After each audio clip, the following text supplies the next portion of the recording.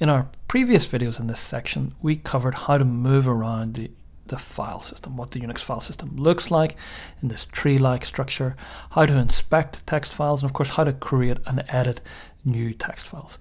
And hopefully that's beginning to make sense and is all fine and dandy for you, but the question really remains, how do we do actual work here in Unix? How do we accomplish the kind of tasks that we need to do for our research work? Well, frequently what we have to do is we have to turn to these special so-called pipe and redirect commands. Now, mastering these that I'm highlighting here in this little table of our key Unix commands will give us Unix superpowers, because what they'll do is they'll allow us to combine lots of individual programs together to accomplish workflows, to accomplish new things that we couldn't accomplish before.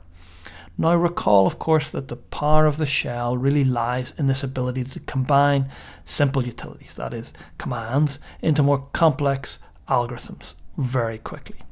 And the key element of being able to do this is the ability to send the output from one command into a file, or even better, to pass it directly into the input of another program. And this is the job of these special characters, these redirection characters, the so-called more than or less than characters, and the pipe command, which is the vertical dash there on your keyboard. So to understand how to make use of this kind of super useful feature of Unix, there are two important concepts we need to introduce at this point. That is, where the output and input for these Unix programs normally comes from or goes to. This is so-called standard output and standard input. Now normally standard output, it comes right back at you when you enter your command, right? You type ls on the command line and the output, the listing of the current directory that you're in, is right back out at you underneath in the terminal. It comes right back to the terminal. And the same is true for standard input. Normally it comes from the command line itself. For example, if we typed ls and we told it a directory we wanted to list, like our desktop, it's going to take that as input from the command line. That's the standard input. So that's shown here graphically, where we have our program in the middle. That's going to be ls, and we're going to give it some input, and standard in, that's the desktop. So we wanted to list out the files and folders or directories, in other words, that are in this desktop location. That's what standard in is. And standard output is going to come right back at us here to the screen, to the terminal itself. Now, do that for yourself, and hopefully you should see a directory listing of your desktop. And now it doesn't have to go back, that standard output doesn't have to go to the screen. We can redirect it to a file. And for that, we're going to use this little more than symbol, and then the name of the file you want this to appear in. So in my case, I'm calling it mylist.txt, and that will be a new file that will be created that will contain the output of our running this ls program. And so it didn't spin back at me anymore, but if I look inside this file, I can see here they are listed: tidy, bloopers 1, courses, all there. Of course, so that created an independent file there that you can see. I'm going to remove the mylist.txt.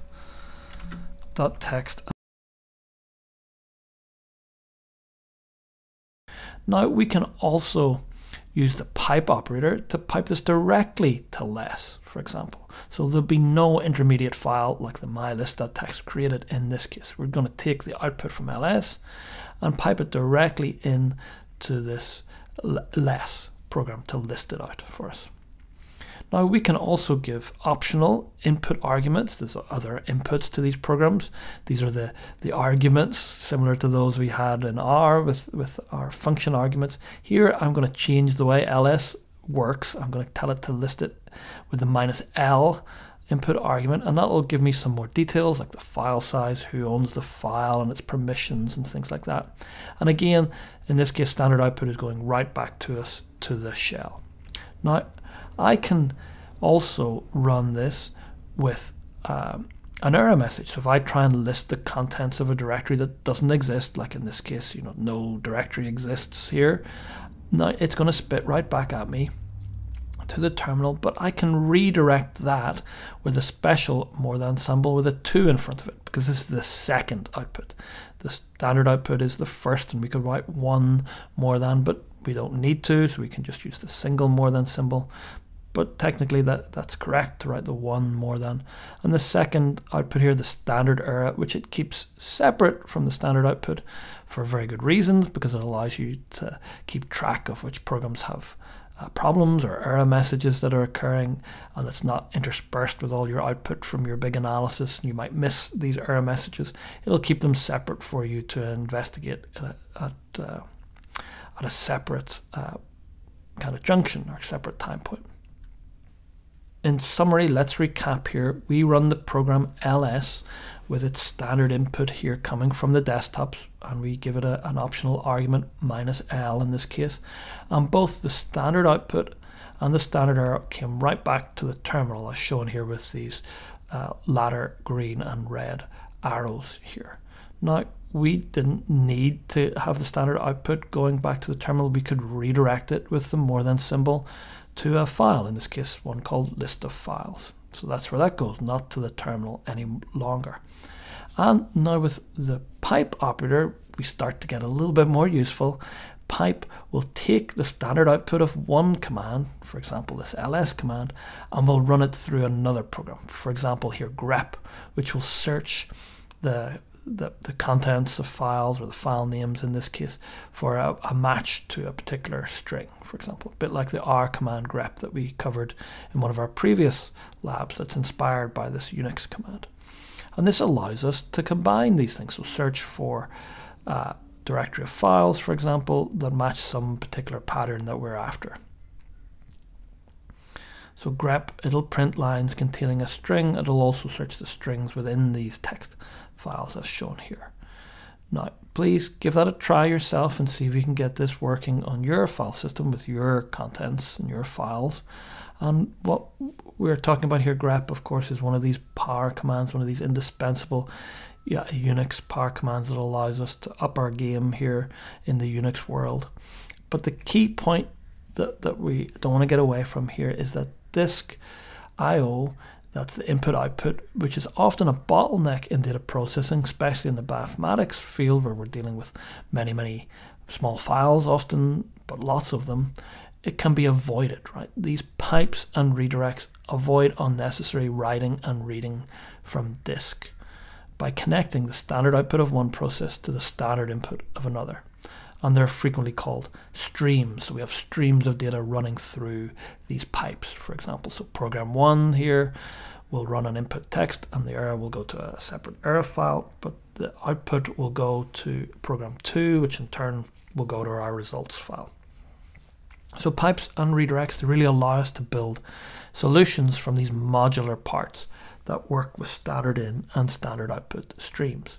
And this brings us back to what we had back in our first video in this section, the Unix philosophy, where we've now got this second part of the Unix philosophy. Write programs, of course, that do one thing and do it well and that work well together, but also that handle text streams. That's the standard input and standard output and standard error, because that is a universal interface in this Unix world. So again, it's much like the plumbing section of that hardware store. These things will work together, and we can stream our data through them and avoid unnecessary reading and writing to temporary files at each step of our analysis, for example. So to give you a little bit of context and maybe an extreme example of this, I want to mention a famous kind of anecdote back in the days, pre kind of internet forums and pre-Stack Overflow. There were magazines that would be published and have a readership of folks that are interested in these kind of developments in computing, and one of those was called Communications of the ACM magazine. It asked this famous computer scientist Donald Kuntz to write a simple program to count and print the k most common words in a file alongside their counts in decreasing order, to really showcase how you would do it in this kind of literate programming paradigm that he was a pioneer of at that time. And so he wrote back, and this was published in the magazine. It was a beautiful kind of 7-page long solution that was highly customized to the problem, right? It was one of these monster approaches really that we talked about back in the first video in our series. He implemented, for example, custom data structures for counting English words, and that maybe wouldn't work so well with other languages, for example. Now, Doug McElroy, the person here whose quote we had earlier, he wrote back in typical style and replied with one line that did the same thing faster, right? He used existing Unix commands, so he didn't have to write anything new, and this one line accomplished exactly the same stuff in a fraction of the time. He took the input text, the input words in the file, he passed it to translate, right, to change all lowercase, all uppercase to lowercase letters here. Then he would sort them, so sort to the same words as on consecutive lines here, and then they would keep only unique occurrences of those words with a count. That's the -c there, the count of the occurrences, and then pipe that to sort, and that would sort it in reverse order. That's the -r flag there, and numeric order with a -n, and then pipe that to sed to print the 10 in this case, most frequent lines in this case, and then quit. So that is an extreme example of one of these, of course, pipes here to do really a custom task that would take you a lot longer to do without these kind of modular blocks that we have in the Unix world to work with text. And remember, bioinformatics, we're all about text. It's all characters and strings, whether it's amino acids or nucleotides or structural data and coordinates. It's a lot of text files that we're manipulating and moving around and searching for patterns in. So Unix is a great environment to do that kind of work, of course. So the key point here again is you can combine and chain any number of programs together. They don't have to be translate and unique and sort, but they could be blast and fastqc and whatever other genomics programs you're going to be running, and put them together to build fairly complex workflows on the command line here. Now, in our hands-on session, we're going to get a lot more practice with combining commands, but also critically, we're going to get experience of accessing remote computers. In this case, we're going to access Amazon Web Services and Jetstream instances. These are basically computers in the cloud that have way more horsepower than our own machines, our little laptops typically here at home or in the computer labs on campus, and they'll allow us to do a lot more computationally demanding work. Now, all these computers are Unix based. They're all Linux machines, in fact, that we've built, just like your lab servers that you might use for some of your more advanced work. But these will have way more horsepower than those typically, so they'll allow us to analyze bigger data sets in shorter time frames. Okay, we're also going to get exposure there, to connect into these machines, as I've said. So that's the job of typically SSH, which stands for Secure Shell. That'll open up a connection to these remote machines if you give it your username and the address of the machine itself. And then its partner in crime is SCP for Secure Copy. That really allows you to copy data back and forth from these remote machines. We're going to use these in the simple kind of way where we have SSH, your username, at the host address. For example, if I was logging into one of my lab machines, my account is Barry, at the name of the machine, its address. For us, you would substitute your username and the host address that we provide to you on Piazza, for example, and we'll probably use a private key, this kind of cryptography magic where it matches a file that you have in your computer along with one that's on the remote computer to ensure that we are connecting and we have the access permissions to connect here. So we're going to use SSH-I, the private key that we distribute to you, your username, and the remote IP address of your instance in the cloud. And then you'll be in the shell, logged in to those remote computers and able to do your work, your bioinformatics work. So you're also going to get exposure to some basic process control commands. These will allow you to inspect what processes, basically jobs, are running on your computer and how to kill them and how to manipulate them to go into the background so you can do other work, or bring them to the foreground, or suspend them with the Control-Z or kill them with Control-C commands there.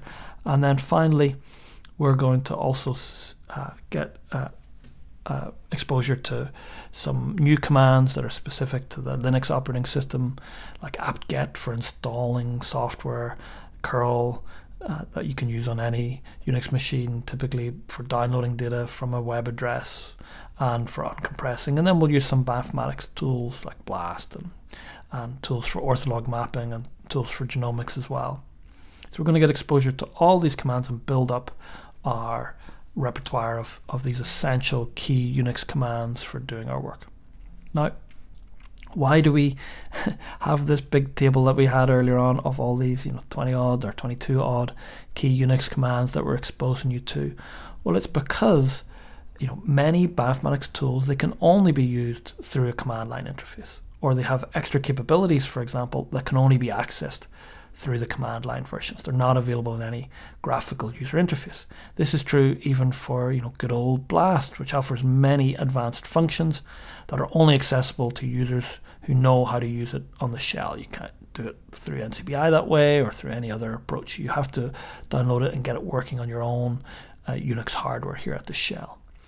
So the shell, of course, will also make your work more reproducible. That's like when you carry out your work in the command line rather than a GUI, graphical user interface. Your computer will keep a record of every single step that you've carried out, which you can then use to redo your work. You can write a so-called shell script and automate it.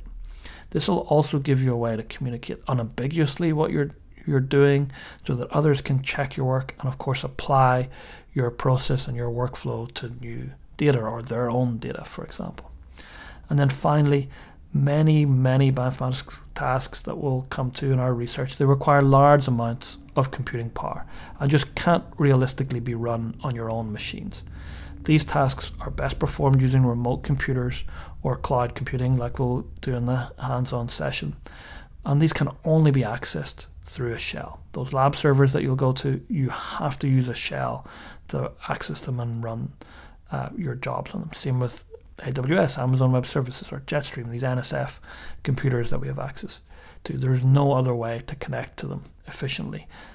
And so we have to use this Unix environment to do that, because all those top computers are Unix based. So with that, we'll finish here, and thank you for your attention.